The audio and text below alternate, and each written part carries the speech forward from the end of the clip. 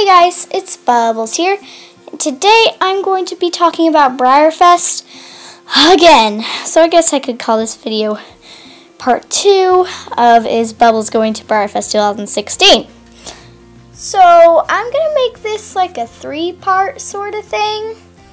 Because, you guessed it, I still don't know.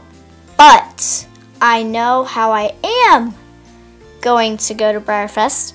If I do go to Breyerfest, if that even makes any nonsensical buffoonery at all. You didn't understand what I said, I know. So for me to be able to know how I can go to Breyerfest, I have to know how I can go to Pony Finals first.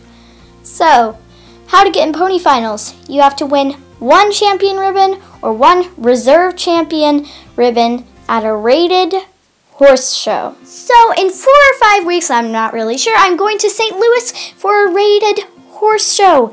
And there, I will determine if I'm going to Breyerfest or not.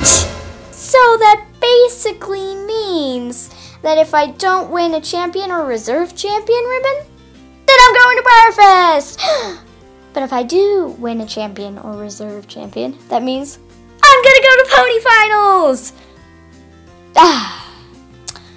It's a win-win either way, so I'm not really complaining. And no, don't tell me in the comment section that just try not to win the rated horse show. No, I can't do that. My parents will find out. It's gonna be awful. I'm a good person. So yeah, that's basically it. Comment down below your thoughts. Thank you guys so much for watching. Be sure to like, comment, and subscribe. I'm really crazy right now. I'm so sorry. Bye, guys.